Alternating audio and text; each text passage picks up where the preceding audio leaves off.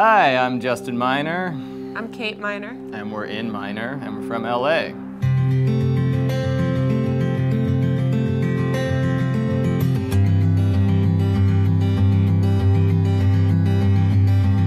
I would call us a family band. I needed some female vocals, so I asked my wife, who had never sung before, to get in the studio with me. And then I called up my brother because I needed some guitar and banjo work. And basically I was just looking for people who would work for free. We're a band of convenience.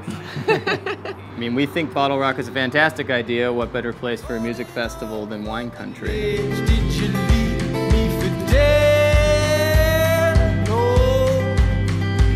I'm Dave Miner with Miner Family Winery here in Oakville, California. I got started in the wine business with my uncle Bob Miner, who had a vineyard called Oakville Ranch.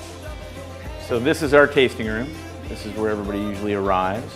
We're going to wander and see the production facility, go check out the caves, maybe taste a little stuff out of barrel. We get people named Miner coming in the tasting room all the time. Some of them even come with like their family tree and try to figure out how we're related. We always try to make people feel at home here, even if they're not miners, but people who are named Miner don't have to pay for tastings when they come.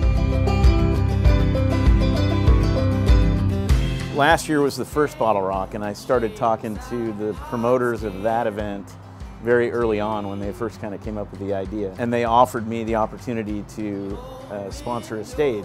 This year, new organizers now own it, and I sort of got involved with them and invested in it with them. When we saw, the band Miner was playing at the festival, they were initially not scheduled to play on my stage, and I talked to my partners, and I'm like, really? How can you not put them on my stage? When we saw that the Miner Winery was doing that, we immediately got in touch because we thought it was so cool that we were playing the festival and we shared a last name.